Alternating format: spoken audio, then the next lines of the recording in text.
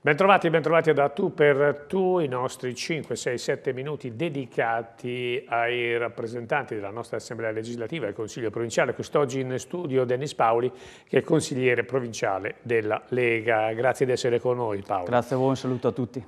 Tanti temi che abbiamo in cantiere quest'oggi. Il primo, commissione d'inchiesta sui minori. Cosa significa, cosa sta succedendo e perché l'avete chiesta e quando sarà operativa?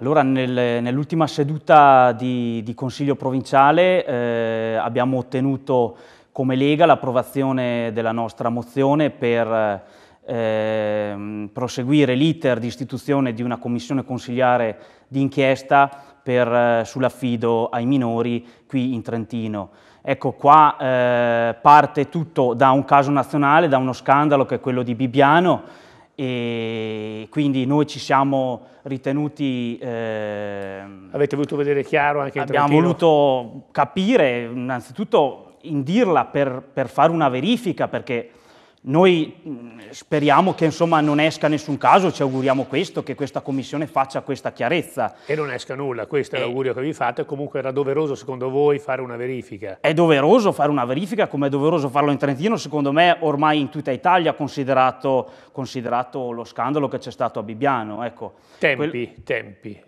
I tempi per l'istituzione di questa commissione saranno tempi lunghi? Cosa prevedete? Io credo che adesso il normale iter, io credo che nel giro di qualche mese verrà istituita, insomma, e quindi di conseguenza partirà e inizierà il suo percorso.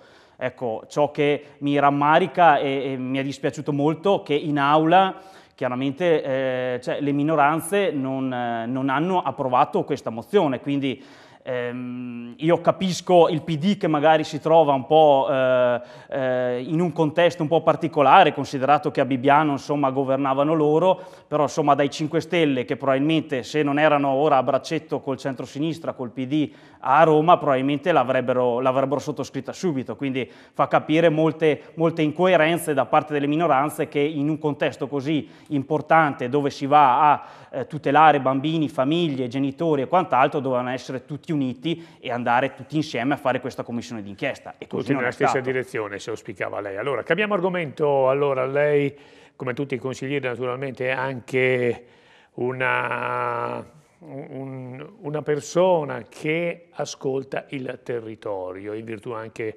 della sua collocazione all'interno del Consiglio provinciale. Quali sono le urgenze che sta provando a risolvere, che ha risolto, che ha portato in evidenza? Allora, io ci tengo sempre a precisare che il mio ufficio è sempre aperto per quelle che sono tutte le vicissitudini che succedono.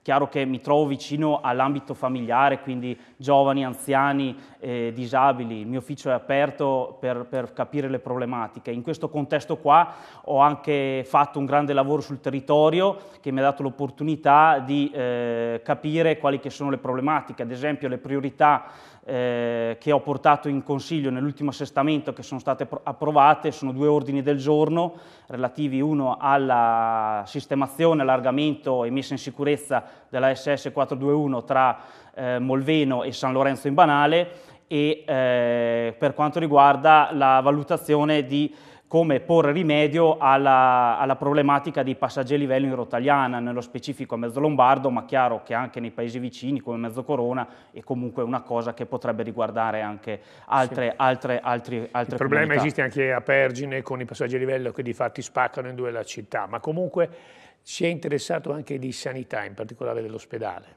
Certamente, perché anche da lì, ascoltando il territorio, facendo anche dei sopralluoghi veri e propri, l'ospedale, una volta chiamato così, ora Centro Sanitario San Giovanni, è importante per la rotagliana, Mezzo Lombardo.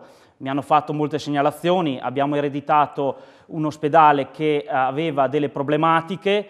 Ora siamo a buon punto per sistemarle, infatti il parcheggio è stato aperto, è stato sistemato anche per i disabili, è stato fatto il percorso tattile sensoriale per i disabili che mancava, sono state sistemate, stanno sistemando l'ingresso con la lama d'aria calda che dava molte problematiche soprattutto agli anziani, perché comunque è limitrofe alla sala d'attesa, e nell'inverno precedente ci sono state moltissime lamentele e adesso le stiamo sistemando grazie a un lavoro chiaramente vicino con l'assessorato, che sta ascoltando molto bene quelle che sono le problematiche del territorio e che io gli sto riportando, ma grazie anche a tutti coloro che hanno fatto le segnalazioni, quindi dai cittadini e anche a coloro che lavorano all'interno del centro sanitario.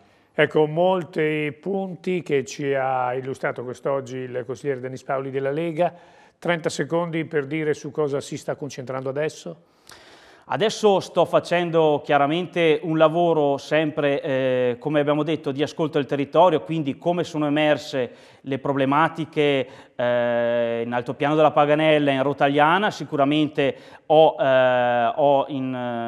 sto valutando altre tipologie di priorità che vedrò di porre all'attenzione della Giunta, quindi un ascolto a 360 gradi di quelle che sono le problematiche delle famiglie. Ad esempio mi sono uscite delle segnalazioni fatte da giovani laureati, dove ho presentato proprio da poco delle 3 interrogazioni sull'Università di Trento per avere dei chiarimenti sui premi di merito e sulle borse di studio che sono state date ai dipendenti dell'università, ai figli. Ecco, noi ringraziamo, il tempo è scaduto, ringraziamo Denis Paoli, grazie di essere stato con noi. Grazie a voi. Lo ricordiamo consigliere provinciale della Lega. Ci vediamo con un altro ospite, grazie ancora.